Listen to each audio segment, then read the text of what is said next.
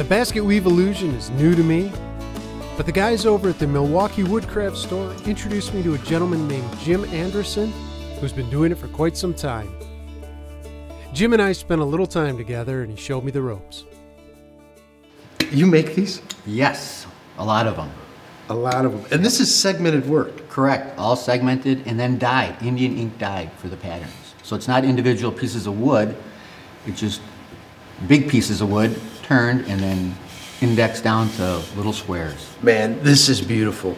And I recently was introduced to segmented turning and I really liked it. I thought it was so Endless cool. possibilities. Right, yeah. You know, it's a little bit of prep work and some time putting it all together, but I mean, super slick. You gotta like cutting and gluing. There's a lot of cutting, a lot of gluing.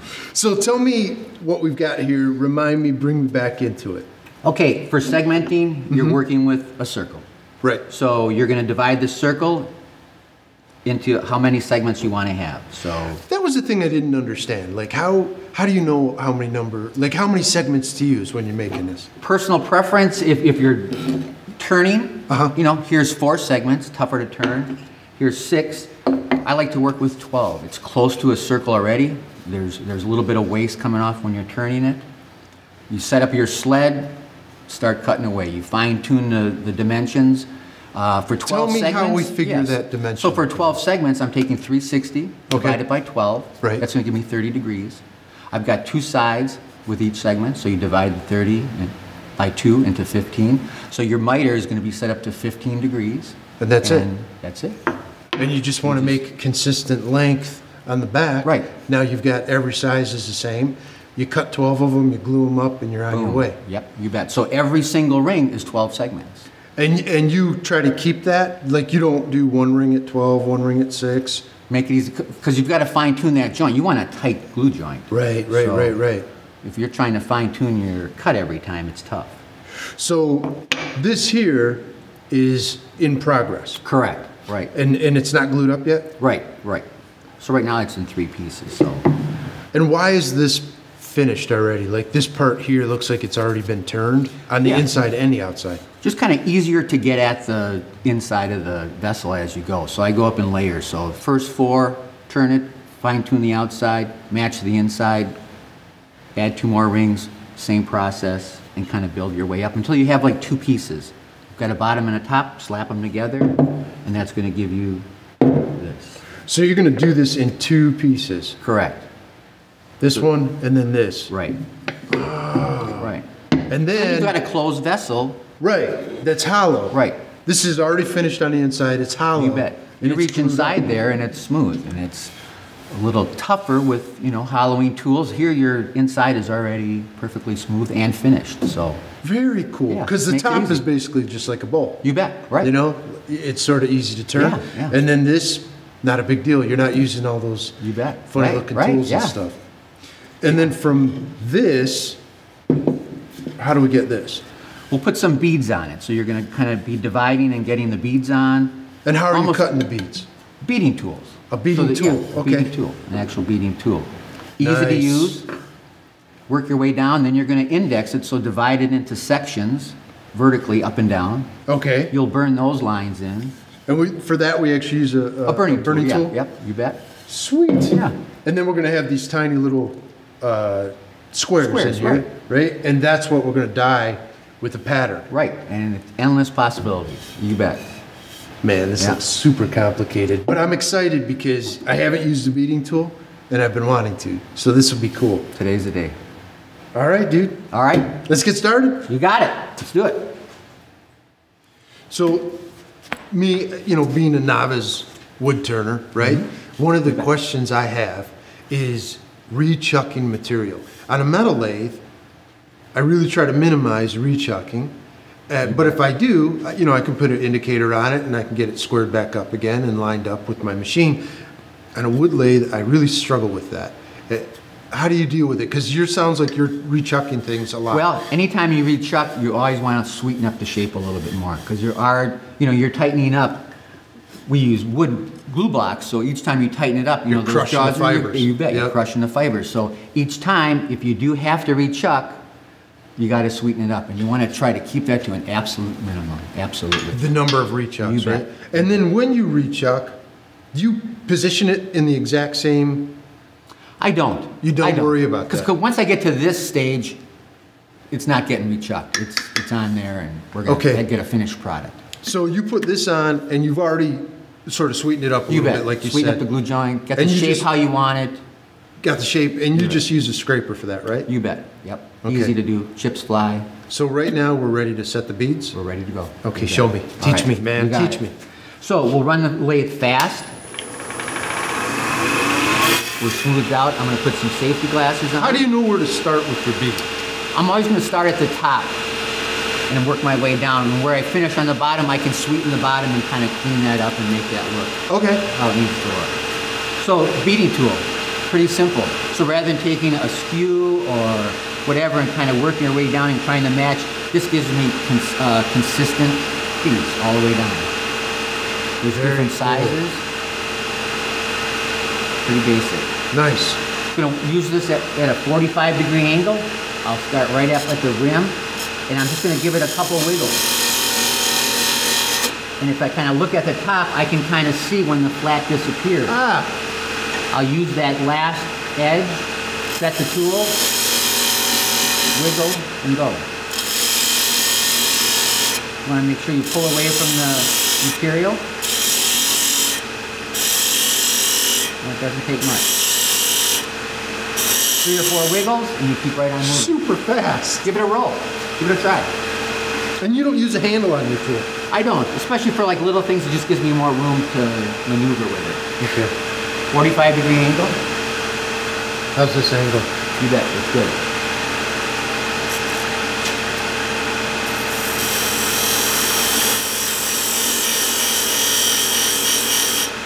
Good, and you want to keep the tool kind of parallel as you're cutting.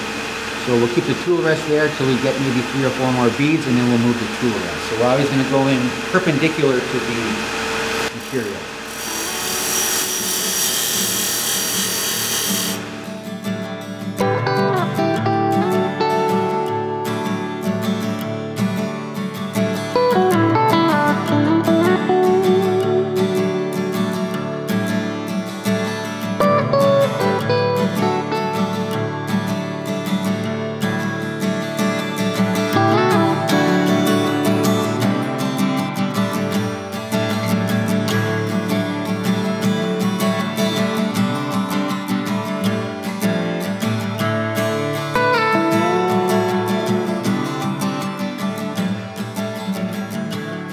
So at this point, right, we've got our beads laid in. You bet. And then we burned the valleys. Correct. So now we have to divide this up so we have little squares all over the place. You bet. Now how do we go about doing that? So we're going to need to index, or basically divide it in sections. So once we have our design in mind. You have to have design in mind first. Yeah, and it's going to be a repeating pattern of something. Okay. So once you get a small design, what you've got in your hand there, if you look closely, that's 8 different divisions, and it's just a repeating pattern of 8. So you've got the brown, the black squares, and a repeating pattern of 8. And that's what you're doing, is counting here, Right. like on graph paper or whatever. You bet. You laid Get it your out. little- right. Right?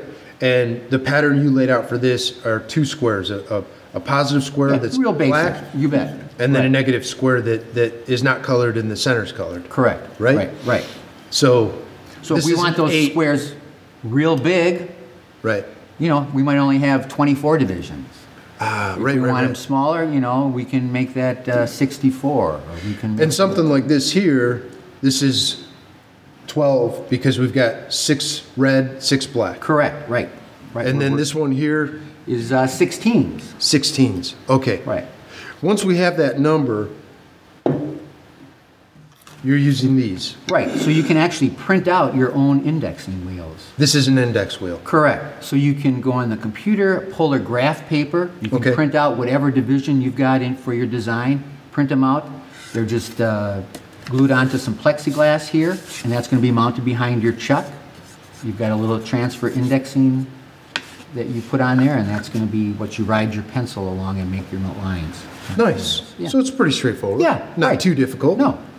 But you have flexibility with the wheels, so that's the key. Rather than have a commercial limited to the 96 or the 48 or depending on your lathe. Right, right. Like on the back of the chuck, Right. there's a division wheel there, or right. indexing wheel Right. on the back of it, usually. On the larger size lathes especially, right. Okay, all right. So if we want to do a pattern like this on the vessel we're working on, we're going to use a number that's divisible by 8. Correct, correct.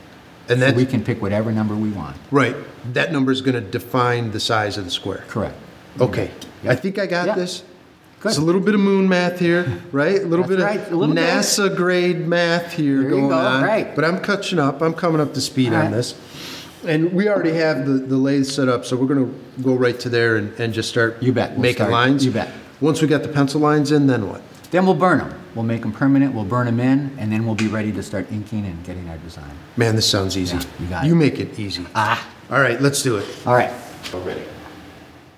Okay, explain to me what you've got set up here. I recognize the wheel, right? The dividing plate.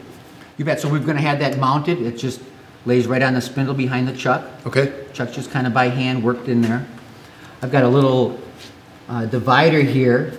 I've got the tape here for different size lathes if I want to use the same jig on different size lathes. So the line is going to be right even with the center of the spindle. And I'm going to just be going one line at a time, pencil lining, marking, establishing the line, and then just So kind you're of just rotating. you're marking that tape line to that line. Correct. Matching it up, little clamp, run the pencil, Then you've got a little jig here to hold a pencil in place. Right. And then you're just running and you're across. just going to kind of let it run. Nice. You bet. And I'll just move it down to the next line and just continue marking, evenly divided around the entire vessel. Oh, very cool.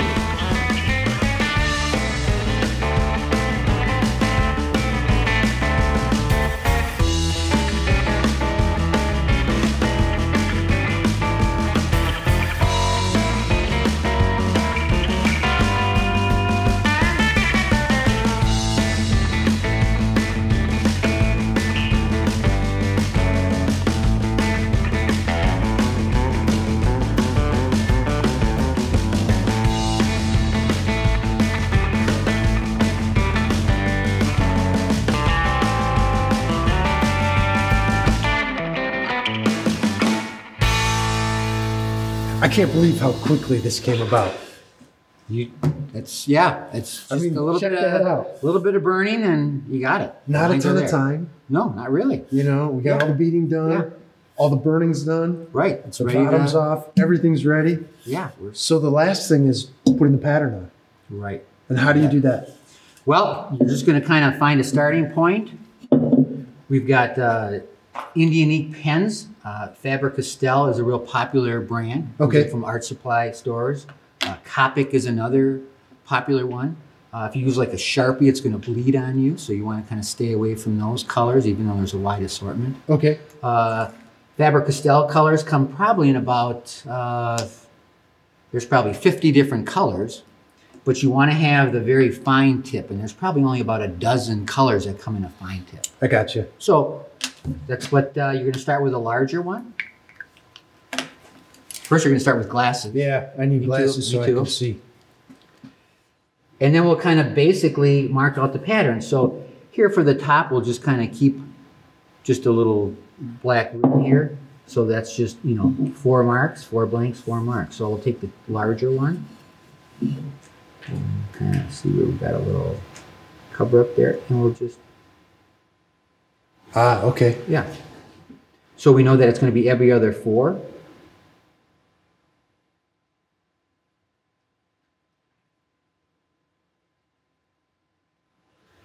And then we kind of cover up a little burn there. And you just go in and you just start to lay out the pattern a little bit. Yeah, and usually I'm going to go on the very top line and do the whole thing, just to kind of double check. If I need to Yep. correct, I won't have everything already beaded. So I'm just going to do the top one real quick here.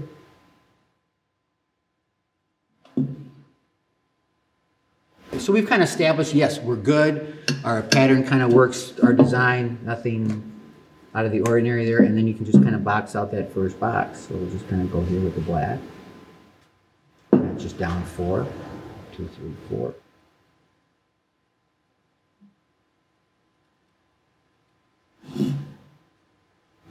Simple there. Kind of go over here. We'll just box this out.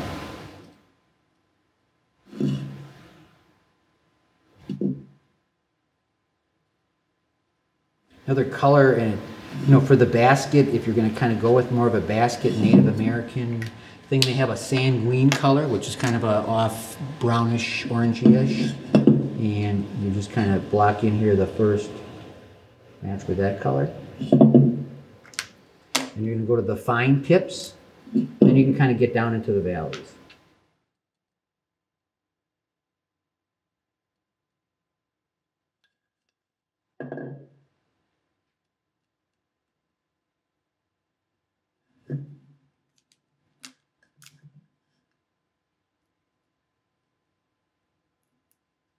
Now, how long would it take you to do that pattern on this whole book? A couple hours maybe. Really? Yeah, at the most probably. So then, and then once you kind of get your pattern on there, then I always like to kind of darken the valley. The valleys. And I think it just gives the piece more of a finished look. Makes it pop a little bit more. Yeah. And you know, these are the top 3 or 4 that didn't get burned when we wired because of the slope. Right. A little sandy on there, a little sand. So just going to kind of go around and continue that way.